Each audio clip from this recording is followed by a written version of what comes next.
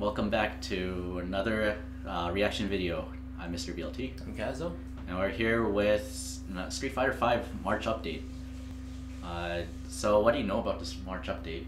Aside from finally getting Alex, we got ourselves new character trials, and more update on towards the lobby. So rather than doing 101, you can still add a lot more people there. That's as far as I can know for the time being. But we'll let the video tell us a little bit more specific details. Because actually, all I know is Alex is coming out. That's it at this point. So let's check it out. Yeah. The official Street Fighter V. March. Took them quite some time, eh? Yeah. I mean, when they say March, I was expecting like March, like early March, not end of March. It's almost April. I might as well call it an April update, actually. Okay, see, it's number of players. Oh, I'm pretty sure a lot of people are like, this should have been in the first place. I think all those things should have been there in the first place. Yeah. This gives groups of players a chance to test their mettle against. Oh, another thing too. It's like I heard you can still do. Let's say if you won, you can do I guess you could say a revenge match. So you can do best of 3. Yeah. Which is really cool. See, there you go. Oh yeah. You're like, yo, I don't feel like I lost that, so let's just battle out again. Is this and ranked? Oh, okay, I was about to say in ranked, is it? Yeah. Okay. Moving on to the offline content, the new challenge mode is split between Okay, so they at least tell you the properties of the moves at least now too. A little too late to tell anyone now. That's true. I mean, especially with like strategy guides and everything you can get now. Yeah. At least right now, it's more, I guess you could say, friendly towards people, to the newcomers. Because even at this point, oh my goodness, people are like, how do you do this combo? They have to look at combo videos to know what's going on. This one's like, they give you the full bare. And now is a shop. We have characters you can unlock. Okay. Dan's summary? We're talking about Dan Hibiki or like another Dan?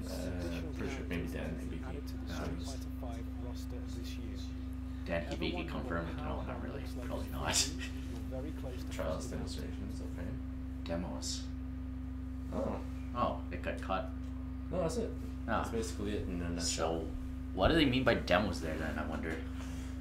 I think it's just the fact that like maybe have showcase like all the moves and like what's the best possible way, so like kind of like a character tutorial per se. Basically. Okay. Yeah, and then the trials itself is like of course. Makes sense. Yeah. I'm just wondering about like if they're gonna. Actually, I haven't really checked training mode a whole lot to be honest, but do they have like the hitboxes and stuff in there now, or? Like you see the hitbox going through? No. Okay, because I'm thinking like, I think a lot of people have said that Virtual Fighter 5's training mode is actually probably the most thorough out of all training modes out there. Yeah. Because they have the hitboxes, they have like frames and button inputs. Well, like everybody has button inputs, but they have specific tools and stuff that allow you to fine tune very certain particular situations. But Street Fighter 5 doesn't have that. Yeah, of course. No, probably not for a while. Yeah. I mean, it seems like it's just going to be an ongoing effort, just like Killer Instinct is. So. But even then, at least Killer Instinct made like full on like stuff already, like like provisions to upgrade itself. This one's more like here's a little change here. Like, I think that's why a lot of people are kind of pissed at Street Fighter V being almost like it's just more like early access game rather than actual full game that you just paid for.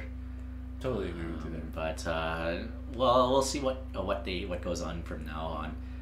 Especially, I think we keep hearing about the Angry Joe review. That's been pretty viral in terms of like how much exposure it's gotten, how much of a rant it was about this content. But this guy has a lot to complain about, but in the end, though, it's like it's all meant for like I guess the FGC in a sense. The multiplayer aspect. It's all about that. I mean, like if any person who got really into fighting games would take it just a tad bit seriously rather than just like, oh my goodness, I can't believe I lost so many times. Well, guess what? You have to practice. So well, that's fighting games in general. Yeah, at that moment for him, it's like, okay, fine, I get it. It's not gonna come out soon. We all been there. Capcom still does what it's best for, which is like keep giving us a little bit of hints and giving us a little bit of everything. And then like I don't know, the occasional really big update, like a lot of characters at the same time. But I think this time it seems like it's going to be more gradual, unlike in Ultra where, or at least the Street Fighter 4 series where they like every update was like a huge update. Even like the arcade edition to 2012, which was a big update in terms of the characters, properties wise and all that.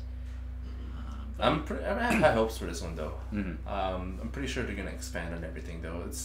They already gave us the notes what's gonna happen. It's not like they're just gonna like shoot us in the head afterwards.